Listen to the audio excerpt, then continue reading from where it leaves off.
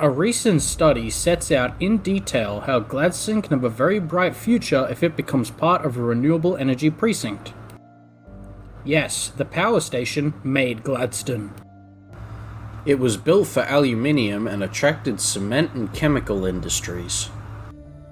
These now employ 4,500 people directly and many thousands more indirectly. But the power from coal is now too expensive compared with that from renewables. This graph shows how the price of solar energy is now the cheapest option when choosing to build new energy. Fortunately, Gladstone has ideal conditions for solar energy, good conditions for wind energy, and plenty of suitable land.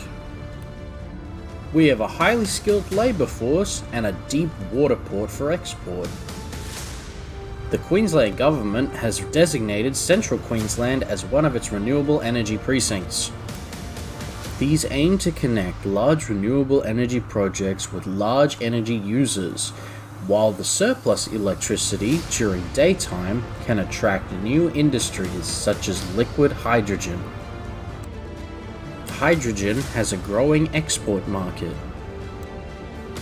We need to spread the word to all people with influence that Gladstone needs to become a renewable powerhouse now.